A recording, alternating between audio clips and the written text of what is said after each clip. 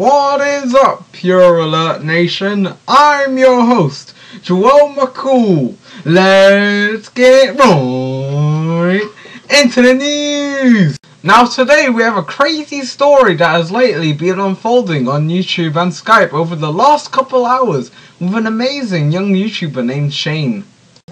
He is known for his videos about random stuff, for example, Joel Bracket Classic Bracket and other stuff like that. Also, we have the other one named EddyTheOliveira that is known for his Let's Plays, even though he is the only one playing the game, so it's more of a I play. Here is Eddie with me today. Yeah, mate! Whoa. Talk about your channel for us. I'm a fucking legend, innit, mate? I got so much bling from the money I get. There's this boss keychain right here. 100% legit. No one can ever get this. Ever. I know, man. So legit, fam. It sounds amazing. I know. Okay, let's get the other person that we have to talk to Eddie with. Here is Shane talking to us through Skype. Hello. Talk about your channel for us. My channel is the best. I do Let's Plays, videos, and exposures now. Alright, interesting. So we'll be starting off here. Here's how it works. So each one of them are going to be talking about the situation by insulting each other, because that's how to solve issues apparently. Eddie, you are a fairy. Oh shit. Is it? Okay. At least I don't have bears for my avatar. Oh, well, you should be using Phantom Hourglass Link instead of Windrakers. Oh shit. Well, guess burns. what? Straw Man! Oh damn! Logical fallacy. Oh shit. Oh, I'm getting destroyed here. Oh. That's amazing. Alright, well, how does it feel to be wrong? Well, how does it feel to be wrong-er? Oh shit, that's insane. I can't top that. I think that's enough arguing, guys. Is that it? It's getting too hot, mate. I know, I'm beginning to heat up. My boss keychain cannot take the heat. Too much, I'm sorry. I think that's enough now. Oh shit. Blazer. Ooh. Oh crap. I think we know who won this one. Why do you think Eddie would rule the world with his video? Because he's copying Game Theory, and Game Theory is the most first YouTube channel ever. Oh, okay. So, Eddie, what do you think of Shane's reply to your Zelda theory, and how do you think it would affect you in the future? Oh well, honestly, you know, he's trying to expose my viewers, right? See, he's trying to how you say, he's trying to destroy my community. You know, he's trying to get rid of my viewers. That's not good.